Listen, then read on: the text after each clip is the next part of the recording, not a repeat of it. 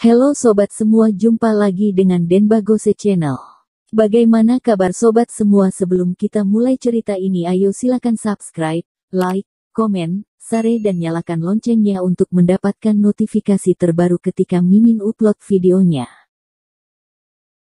Bab 1212 Paman Gong.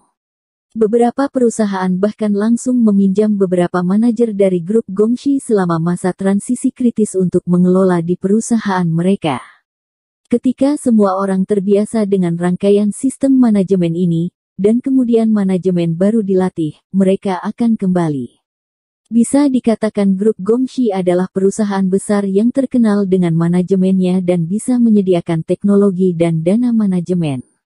Itulah mengapa grup Gongxi sangat terkenal.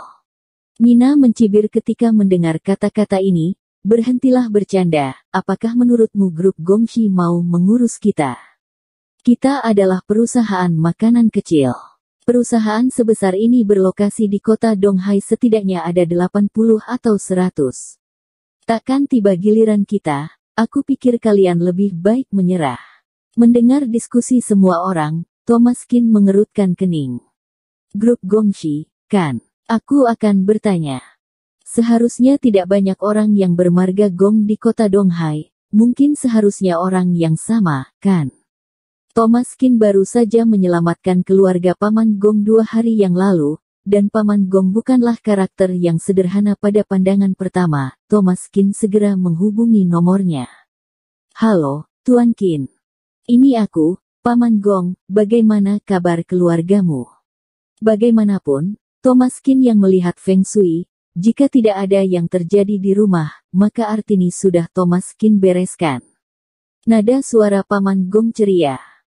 Bagus sekali, tidak ada yang terjadi, keluarga berjalan baik akhir-akhir ini, menantu tertua juga sedang hamil, dan keluarga Riman juga lumayan. Terima kasih, Tuan Qin. Thomaskin tersenyum. Baguslah, Paman Gong, ada yang ingin aku tanyakan. Grup Gongxi yang terkenal dengan manajemennya, apakah perusahaanmu? Haha, itu benar, itu sedikit nama palsu, tidak ada artinya, tidak menyangka Tuan Qin mengetahuinya. Aku merasa tersanjung. Thomaskin berkata, begini, tante keduaku punya perusahaan makanan, baru-baru ini, tim kreatif utama tiba-tiba mengundurkan diri. Kami butuh bantuan. Paman Gong segera berkata. Hal kecil ini terlalu sederhana. Tunggu, aku akan mengatur seseorang ke sana. Aku akan mengatur beberapa elit untuk membentuk tim pengawas untuk kamu. Aku akan meminjamkan kamu 1 tahun untuk mengelola dan melatih pada saat yang sama. Aku jamin dalam 1 tahun bisa melatih 1 grup manajemen baru. Selain itu, aku akan menginvestasikan 50 juta yuan lagi untukmu, dan membiarkan kerabatmu yang mengelolanya. Thomaskin mengangguk, oke, terima kasih Paman Gong. Tuan Qin sungkan, ini masalah sepele, jangan dipikirkan. Setelah sapaan sederhana, keduanya menutup telepon. Ernie Tang dan yang lainnya terkejut ketika mereka mendengar panggilan Thomaskin. Thomas, siapa itu? Ini Direktur, CEO Grup Gongxi. Betulkah? Ya, orang-orang mereka akan segera datang. Mina mengerutkan bibirnya dengan jijik, aku tidak percaya, berhentilah membual. Jika kamu benar-benar memiliki hubungan ini, kamu sudah lama menghubunginya, kenapa harus menunggu sampai sekarang? Thomaskin mencibir, tidak tunggu sampai sekarang. Bagaimana aku tahu siapa yang benar-benar setia di perusahaan ini? Wajah Mina suram, dan dia tidak percaya, tidak peduli apa yang dikatakan Thomaskin. Baiklah, aku akan melihat di sini hari ini, untuk melihat bagaimana kamu membual. Mina dan yang lainnya duduk di sini menonton pertunjukan, ingin melihat betapa memalukannya Thomaskin ketika dia gagal berbohong. Para pemegang saham itu bahkan lebih penasaran. Mereka paling tahu situasi perusahaan. Sekarang ini adalah cangkang kosong. Tidak ada orang, tidak ada uang, dan hanya 1 jalur produksi. Dalam kondisi ini, grup Gongxi tidak mungkin peduli mereka. Setelah menunggu sekitar 10 menit, tiba-tiba 5 pria paruh baya berjas dan berdasi masuk. Semuanya tampak seperti elite industri, dengan sikap dewasa. Setelah masuk, pria terkemuka itu berkata, "Siapa CEO Tang? Kami dari grup Gongxi." Ernie Tang bergegas maju untuk berjabat tangan dengan mereka. Halo, aku Ernie Tang. Bolehkah aku bertanya apakah kamu, nama aku Li Gang, dan kami akan datang ke perusahaan kamu atas nama grup Gongxi untuk membantu mengelola dan melatih personel manajemen. Selain itu, kami juga membawa 50 juta dana awal untuk membantu perusahaan kamu dibuka kembali. Ini ceknya. Li Gang menyerahkan cek dengan 50 juta yuan tertulis di atasnya, segel perusahaan, dan tanda tangan Paman Gong. Cek ini asli dan tidak dapat dipalsukan. Ernie Tang menerima cek itu dan menjadi bersemangat. Hebat, terima kasih banyak.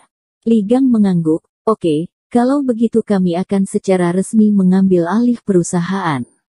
Berapa banyak karyawan yang ada sekarang? Kata Thomas Kin. Semua yang ada di sini adalah karyawan pada saat ini, kecuali mereka yang berdiri. Mina dan yang lainnya tiba-tiba terlihat masam. Tidak menyangka bahwa Thomas Kin benar-benar dapat mencari grup Gongxi untuk membantu mereka.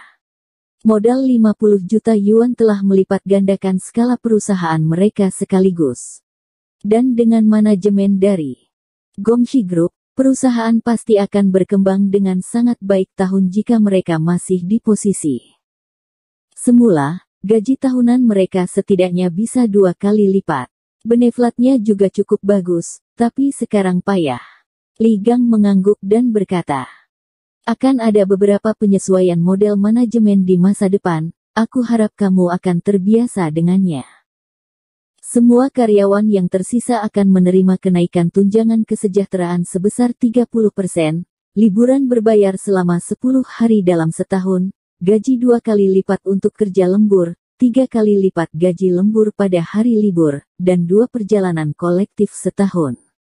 Hadiah dan kartu belanjaan akan diberikan setiap musim perayaan. Pada dasarnya, itu saja. Mari pelajari lebih lanjut detailnya nanti. Mendengar manfaat ini, Mina dan yang lainnya menjadi bengong. Manfaatnya terlalu bagus, bahkan perusahaan besar milik negara tidak mendapat manfaat sebaik itu. Mina saat ini sudah sedikit menyesal, dan bertanya. CEO Tang, perusahaan seharusnya kekurangan tenaga kerja sekarang, dan skalanya telah membesar, atau kami tidak jadi pergi, kami tinggal untuk membantu. Ernie Tang mencibir, apa menurutmu aku tidak bisa mencari orang dengan benefit yang begitu baik? Wajah Mina malu-malu, bukankah berbeda? Bukankah kami pegawai lama? Kita sudah familiar dengan pekerjaan. Jika ada orang baru yang direkrut, mereka masih harus belajar untuk familiar dengan pekerjaan itu. Sungguh merepotkan, kan? Ernie Tang mencibir, ya, pendatang baru harus terbiasa dengan pekerjaan itu, tetapi pendatang baru tidak akan menekan atau mengkhianati perusahaan, itu lebih baik daripada menggunakan yang lama. Li Gang bertanya, CEO Tang, apakah ada orang yang ingin dibimbing? Pertama-tama dapat melayani sebagai asisten aku dan mengambil alih posisi aku secara langsung setelah setahun. Ernie Tang ragu-ragu dan mulai melihat ke bawah. Thomas Kin menunjuk Ani dan berkata, gadis ini baik, dia bisa belajar, tapi kualitasnya tidak bisa diubah. Ernie Tang mengangguk, dia saja. Ketika semua orang barusan ingin keluar dari perusahaan, Ani berdiri sendiri dan ingin tinggal, serta membujuk yang lain untuk tetap tinggal. Orang-orang seperti itu benar-benar mengambil perusahaan sebagai rumahnya. Li Gang mengangguk, sekarang kamu adalah asisten aku dan bertindak sebagai manajer umum. Ketika aku pergi, kamu dapat menggunakan hak aku. Gaji tahunan kamu untuk sementara waktu 500.000 yuan. 1 tahun kemudian, jutaan yuan untuk gaji tahunan, dan mendapatkan sebuah mobil dan rumah. Ani berdiri, masih sedikit belum pulih, aku sanggup. Li Gang mengangguk, dengan bimbinganku, tentu saja kamu bisa. Bersambung. Terima kasih kepada kalian yang telah menonton video ini. Jangan lupa tekan tombol subscribe-nya dan nyalakan notifikasinya untuk mendapatkan video-video seru lainnya dari channel Denbagose.